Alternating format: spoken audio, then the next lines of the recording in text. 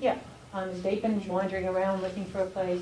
These are not high impact, and I definitely think it costs a lot to build something, it costs a lot to take it down, but I'd rather see it blocked off and kept in case we do need it than for us to have to start reconstructing, especially if it has a low impact. Just hearing this is very enlightening to hear the DES men and Mitch here on. I had just thought everything we did was so energy efficient, it would be a lower impact, and hopefully that will bear out. Okay. But toilets or just a little bit of use that we're talking, it's not like a nursing home or the jail or even this building. Okay. All right, thank you. That is Leanne Aiton, AIPON. Is there any further input from the public? Okay, seeing none, thank you very much for that. And what I would like to go on is that you have some handouts today, and I'd just like to let you go through. I made your copy of just the county convention. There's a little bit in here in the first and about trustees, about how our trusts are taken in RSA 23, 14, and 19. And then I went through and pulled out RSA 24, which is the county convention. We also have a handout from Commissioner, Representative McCarthy. Oh, no, I'm just listening. Okay, all right. And we have a handout from Commissioner Sorensen on some minutes. It looks like dated September 22nd of 2009. We have our expenditures and revenues. We also have yearly statistics from the Jason Johnson from the Department of Corrections about what we were doing last year compared to what we're doing this year. We also have a letter from the sheriff to the commissioners regarding the purchasing of pens that were delivered, and it is part of our drug demand reduction efforts and support of school safety and response plans at Kingswood, Kennett, and many middle schools. There was no appropriated funds dispersed, and funding is through court-ordered drug forfeitures allotted to the sheriff. There is also a report here that he has spent money for advertising for 2 full-time positions. I do know that the cost for the subcommittee chair is about $5,000 for that that advertising, which seems to be a much larger amount than we're used to seeing, and perhaps the subcommittee can look at that. We also have the farming in your backyard. There is that we got from Will. There will be a Carroll County Farm Day on July 30th, and the pigs are in. The pigs have not been bought with county funds. They have been donated, and I'm pleased to. I think that if Will is here to say that the pigs are doing okay, you've had one pig night, and the piglets. And Representative Babson, what is it? Is it a pig night you call it? That's what you call it, right? I call it a pig night, but it was the first educational seminar for people who wanted to, thought they might want to raise pigs, you know? Yeah, so that they seem too good, so that if anybody wants to go to the farm day, that would be a good thing. So I just wanted to reiterate what we did have as handouts and information for us. And Representative Umberger. Yes. My question is with the statistics from the jail. Mm-hmm. And I noticed that is Jason here? Jason. Jason? Okay, thank you. Yeah. Since last year, there were furlough days associated with the court system. And this year, there are not going to be any furlough days. Is this going to assist in reducing the jail population? It'll get them to the court, or get them through the court system quicker, so it has the ability to impact the pretrial portion of the count, which is substantially higher, as you see in the report. So you would anticipate the pretrial side of inmates going down? It should, yes, ma'am. May I follow? Yeah, go ahead. And what is the maximum capacity of the jail for men and women? We have a total of 131 bed space. We have of that, it's 19 can be housed for the females. Then the rest are males, but then also I have to accommodate for the holding areas. I don't technically have that as bed space. But out of that 131 beds, 19 can be deducted for female inmates and the rest are males. Any further question on any of that? Yes, go ahead. And during the course of last year, how many times were you at capacity? We haven't been to capacity since we opened. In 2006 and 2007, we had, for a few months, we had an average daily population of about 100 to 110. And then again, between 2006, 2007, we had an average daily population of between 80 and 90.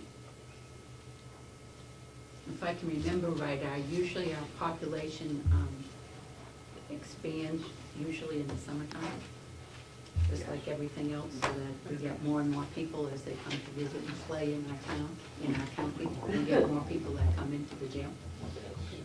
Okay. Yes, Representative McCarthy and then Commissioner Sorensen. Yes, on the agenda, the next item was the county convention RSAs, which you mentioned. And I have a question relative to the RSAs. The officers of the executive, well, first of all, 24-2, the officers of the executive committee, it says at its first regular meeting or at any subsequent meeting when necessary, the county convention shall elect a chairperson, vice chairperson, clerk, and an executive committee. Number one, I don't remember ever electing an executive committee. The chairperson, vice chairperson, and clerk shall be members of the executive committee ex officio. The county convention may designate the executive committee to act as a subcommittee to consider the budget or other matters and make recommendations to the county convention. It goes on to say that the executive committee shall elect its own chairperson, vice chairperson, and clerk, and the officers of the county convention may, doesn't say shall be, may be officers of the executive committee. I don't remember doing any of that either. And then if you go on through the RSAs, you will find a dozen different places where the commissioners, etc., other people make reports to, not the convention, but the executive committee. And the executive committee is given specific powers in the RSAs to act. But now I was told unofficially that because we are a small convention, delegation, that we are all members of the executive committee. That's true, fine. I still think we should follow the law and elect an executive committee and officers of an executive committee. We have never, since I have been here, 17 years, have we had an executive committee doing the work of what the RSAs say. I understand that every county runs itself differently. If the committee if the delegation feels we need another second layer of subcommittees and chairmen, and chairman of the delegation and vice chair, and then of the executive committee, we can go and do that, or all of us can be elected as part of the executive committee. I think that our setup that we have of our subcommittees with the chairmen and people there fill that, though it's not exactly the way that the RSA say, but nobody has ever asked that we have an executive committee before. And always it has been that there used to be 11 and then 13 and now 14 of us, and it seems like we have all been able to share. We used to not ever have subcommittees either. We never, I don't know, it's only probably been within the last 4 or 5 years that we have had subcommittees because the delegation thought they wanted it. So whatever the pleasure of the delegation, if you want to set up a different process, it doesn't bother me that we are not addressing the RSAs exactly, because unless there is a groundswell that wants to take us to court because we don't have an executive committee, I don't think any one of us are going to do that, but that's just my feeling. Representative Babson and then McCarthy. Thank you, Madam Chairman. Madam Chairman, can't we solve this problem immediately by me making a motion that we elect an executive committee made up of all the members of the delegation, with the chairman and the vice chairman and the clerk being the head of the executive committee? Yes, I believe you can do that. There's a motion by Representative Babson, second by Representative Narrow. And let me say that we have the executive committee made up of the subcommittees that are standing, along with the chair, vice chair, and clerk being the part of the executive committee. Is that what it is? Yes. Okay. And does anybody else want to add anything to that? All those in favor say aye. Aye. Aye. Those opposed? No. With one no, with Representative McCarthy voting no. Okay, so I think that we can, I don't want to have any more meetings than what we're having right now, and so I think it works. Representative McCarthy. The reason I brought this up is because I think it's a cost-saving matter. Rather than having all 14 members of the delegation coming down here for all of the things that are laid out in the RSAs to be done by an executive committee, you can have 3 or 4 members of the executive committee coming down and getting paid for their travel and everything else, rather than all 14. So that's why I brought it up. If you want to spend the money, fine, do it. Okay, I do know that when I have seen and see how it works in either Merrimack and Rockingham and Hillsborough, which are much larger delegations than us, that they have a very small group of their delegation members go through the budget. They do all of this, they have interaction with the commissioners, and then at the end of that time, prior to the time, they bring in the whole delegation, and the whole delegation votes on it. I know in Carroll County, I for one don't want 3 or 4 or 5 members of this delegation making the decisions that we all want to talk about. So I'm thinking if we had, 100 or 125 members, that would be it. So I think it works the way it's working. Representative Black. Thank you, Madam Chair. Just a couple of comments. First of all, I think the committees that we've established, the subcommittees dealing with various areas of the budget, have worked rather well. We have people who delve into those budgets and look at those in depth. So I think that has worked. Also, if you look at the RSAs, I think there is a very restrictive statement here. The county convention, all of us, may designate the executive committee to act as a subcommittee to consider the budget or other matters and make recommendations to the county convention.